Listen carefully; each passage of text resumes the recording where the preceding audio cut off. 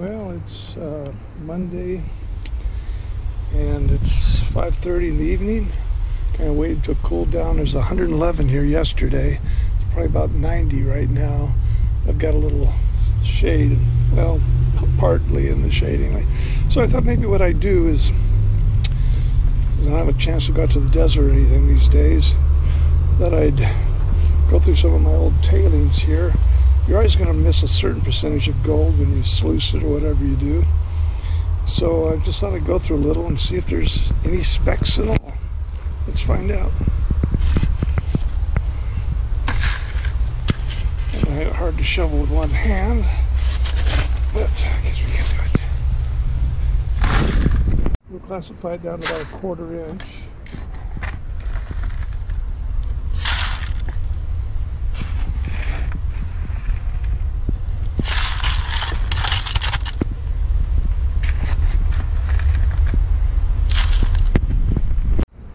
Let's see, I put a little in this pan.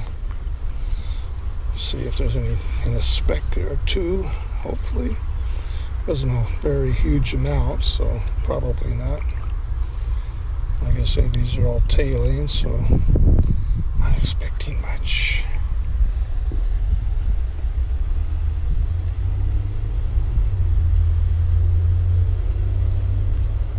Oh, I see a piece right there. All right. It's nice. The one that got away. Oh, there's a couple of them. Okay, hey, look at that. This might turn out to be pretty good after all.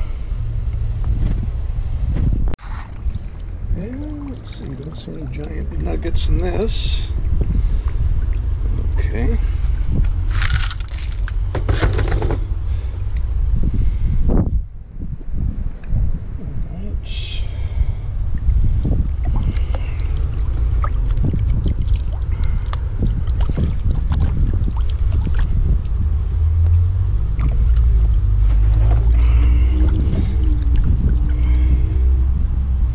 A safety pan under this, so if you think, hey, you're going too fast, you're going to lose something, well, it'll end up in the pan if I do.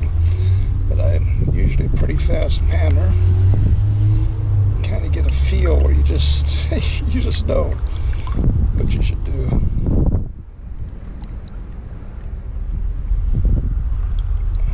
Okay.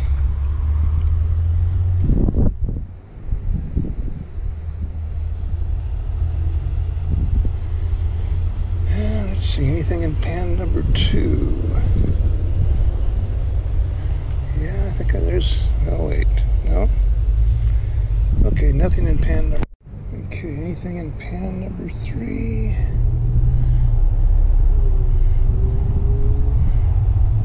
Nope. So far it's just been the first pan. That's the trick me, so I do this, thinking there's riches to behold. It's fun. See if there's anything in number 4.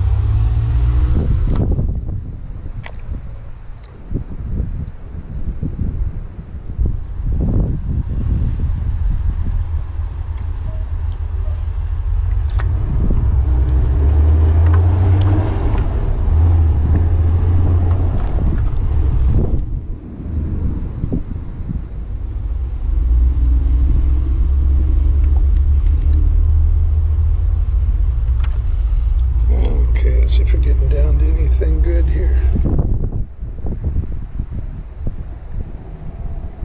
Oh, is that a piece? No, guess not.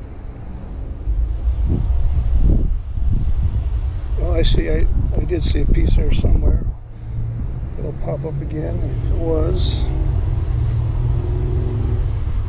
I'll turn this off and clean it up a little bit. Back right there. Right there.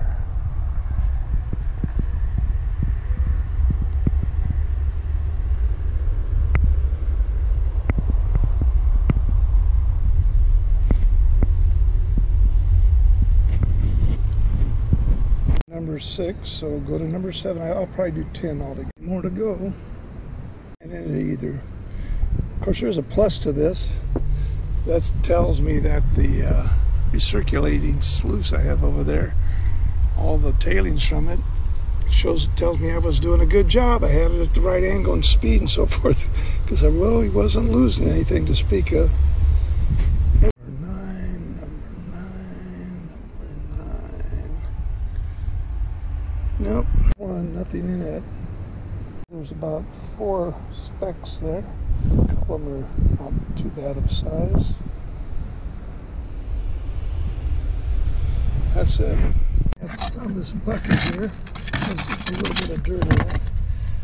And I don't remember where I got this from. It might have been over by the Cajon Pass area, but I don't know. It's been sitting around here forever. So I'll go through some of the, maybe there's a little bit in it.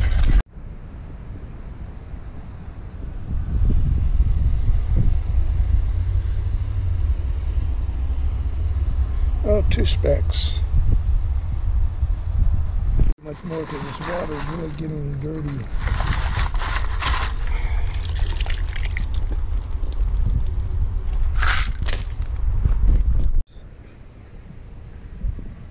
Well, here moved around. There's one, and the one got buried somewhere. You probably can't see really super small. There's about 2 more real little ones, super fine. Last pan from that batch from the Cajon Pass. I think there's 3 there. I think there's 1 or 2 hidden. I looked around into this stuff for a while. So these 2 buckets here actually have dirt that's been completely